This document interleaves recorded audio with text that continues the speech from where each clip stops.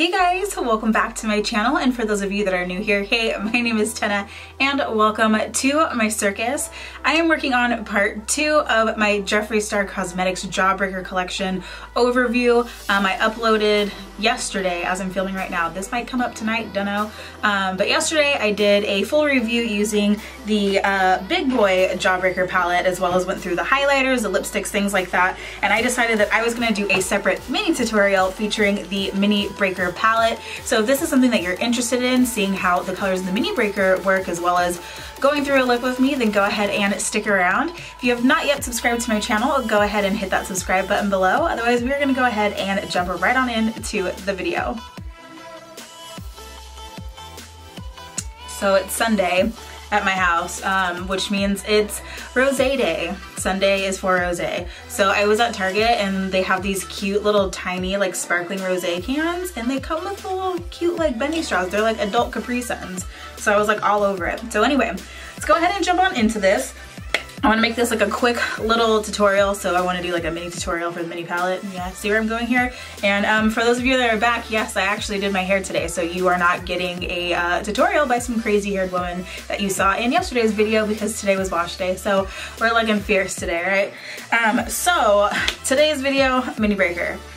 Let's dive on into it. So Mini Breaker, this guy is $28 hairs, and this one you get 9 shades, so this is what it looks like when you take it out of the box. And I love the chartreuse packaging on everything. It's one of my favorite colors, especially for summer. And then the Mini Breaker comes in this cute white packaging with some like holographic splashes all over it, kind of like how you would see a Jawbreaker where it has like all the little paint stuff thrown on it.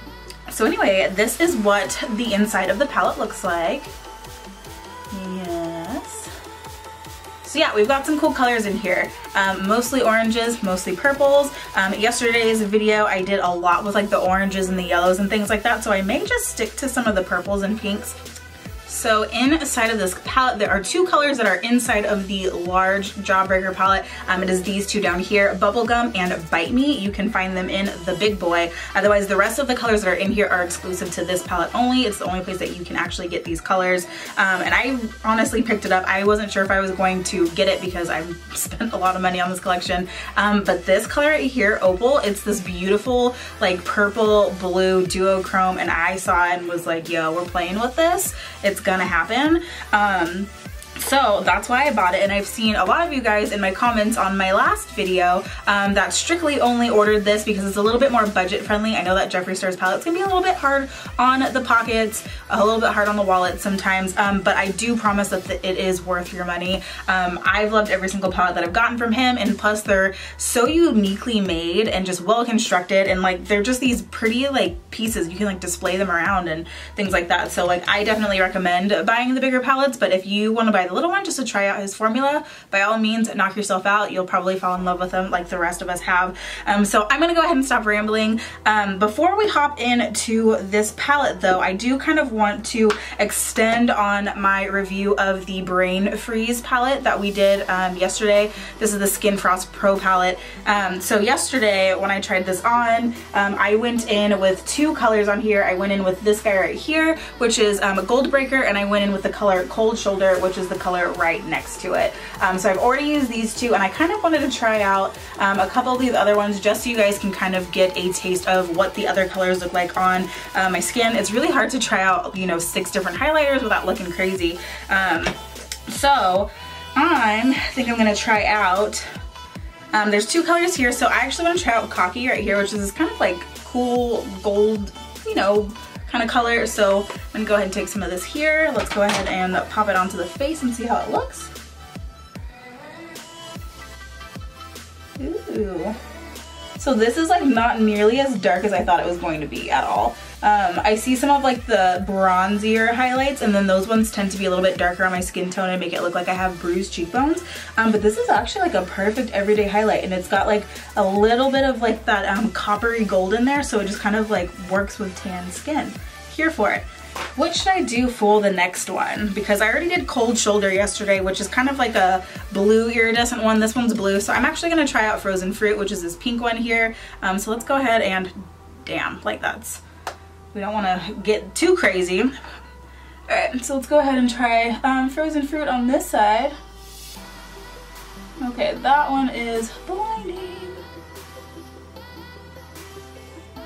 Dang. So the frozen fruit one doesn't even really come out to be super pink at all, more of actually like a silver. So we've kind of got that silver wetness, and then on this side we've kind of got that golden wetness. So overall this is proving to be a pretty versatile palette. The only complaint I will say on this one is it might be a little bit too silvery for my skin tone. That's when I call it the Tin Man effect, when from a certain angle it looks like your face is actually silver. So looking straight on, it's a little bit hard to tell with the camera and the lighting and things like that. But the problem with like deeper skin tones like mine, if you get something too silvery, you look like you rolled in tinfoil on the side. Like you can see the silver, and it actually looks kind of gray in here. And then things that are a little bit too bronzy and too dark of a highlighter make my cheekbones look bruised. So anyway, yeah, no, Cocky is a really good one. So is Frozen Fruit. I'm here for it. Alright, so let's go ahead and jump on into the palette. So like I said, I already played with a bunch of the orange, so I'm actually going to try to play with all of these like purples that are all in here. So what we are going to do is I'm going to pick up a big old fluffy blending brush so that we can pop some color in there in the crease. Well, first things first, I actually want to pop into the color Bubblegum down here.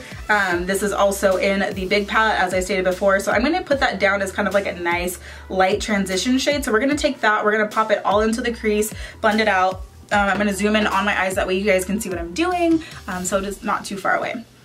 So before I go in and do this, I actually want this to be kind of like a bright and pop-in eye look. So I'm actually going to go in with my P. Louise base, which is a very, very, very light base. It's in the shade 01. Some of you guys may have seen this all over the interwebs, but this is like almost a white base on my eyelid. It really helps when I want bright colors to pop.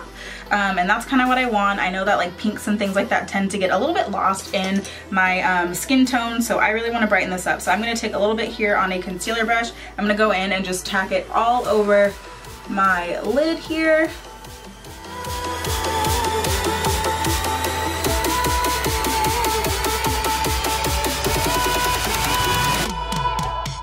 So my lids are looking nice and white and bright, so let's go ahead and take this pink bubblegum color, and I'm going to go ahead and pop this in to the crease here, and we are just going to blend it all over.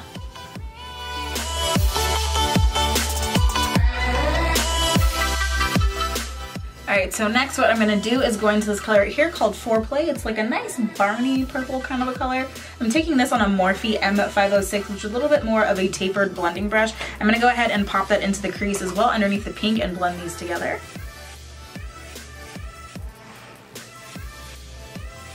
Ooh, she's cute. She's bright too. Blending in with this, it almost looks like more of like a bright fluorescent pink than a purple.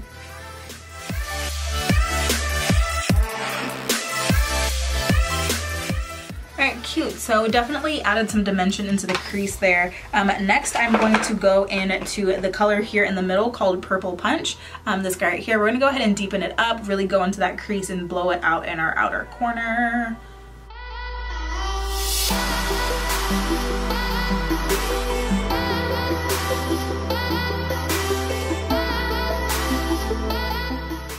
Alright, so we're looking nice in purple. I'm going to go in and put down some shimmers on my lid. I think I'm going to stack this opal color here that I really, really liked. And if you guys want to kind of take a look at it up close, you can see kind of like the purple and blue in there. I'm going to go with my finger here, and I'll even show it to you guys a little bit. You guys kind of see that? She's pretty. Alright, so I've got some on my finger here. I'm going to go ahead and just pat it on to my lid, and it's beautiful. It's like a fairy princess color. And I push a little bit of it into my inner corners as well. I'm going in with a little bit on a fluffy blending brush and just kind of dusting it all over in here, just to get rid of any like harsh lines that may be there. Alright, so with the under eye, I know that like we're going for a purple look, but I kind of want to try to use as many colors in here as possible. So I think I'm actually going to go into this color here, Orange Crush, at the top. It's an orange, and it's got like a little bit of gold glitter in it, so it's not necessarily a shimmer, and it's not necessarily a matte either. So I'm actually going to go into this and just kind of dust it under the eye and just see what happens. Oh, so bright. You can't already tell on this channel, I'm a very big fan of putting random colors underneath my eye. So going in with a little bit of a denser brush. It's a little bit, they're kind of dusty when you put them on, like not in a bad way, but it's just the way I was putting it on, all the pigment was going in my eye. And just as an FYI, if you have not seen my last video, some of the colors in here are pressed pigment, so I mean it gives you the warning that you don't want to use it around your immediate eye area, and that's due to staining. Some of these colors will stain your eyeballs, so just, you know, as an FYI, you'll notice that it's super pigmented and it's beautiful, but you might struggle getting it off later. Not a big deal. I'm still putting it around my eyes because I'm a rebel and I don't follow directions, so I'm not going to. And then to kind of blend this whole thing out, I am gonna go into the color here called Double Scoop, and I'm gonna take a little bit of that and I'm gonna blend it in to this orange down here just to kind of get rid of like the harsh line that it's creating. Okay, I'm gonna throw on some lashes really quick, and I am also going to throw on one of the lipsticks that I tried on yesterday. I'm probably actually going to go in with the shade Yes Ma'am, which is like that fluorescent Barbie pink color, and we will tie this whole lip together and I will be right back.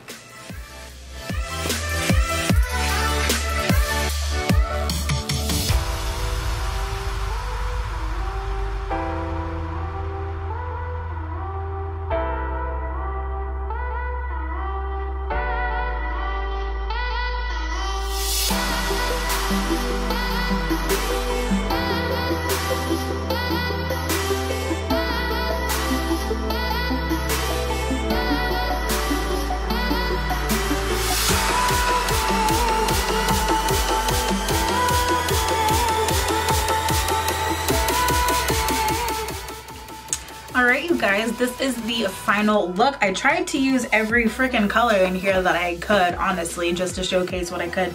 But I used Double Scoop, I used Orange Crush, I used Foreplay, Opal, Purple Punch, Bubblegum, so the only ones I didn't use was Bite Me, Hot Fudge, and Slice. So I tried my best. I tried to use all of them, and I kind of came up with this cute little unicorn fairy fantasy. Definitely 10 out of 10, recommend. Same formula as the big Jawbreaker palette, which I obviously recommended. I think this is a great starter palette for people if you are just starting to get into color and you've been really comfortable with neutrals. This is definitely a good one to really start playing with those really nice pigmented, buttery, vibrant colors.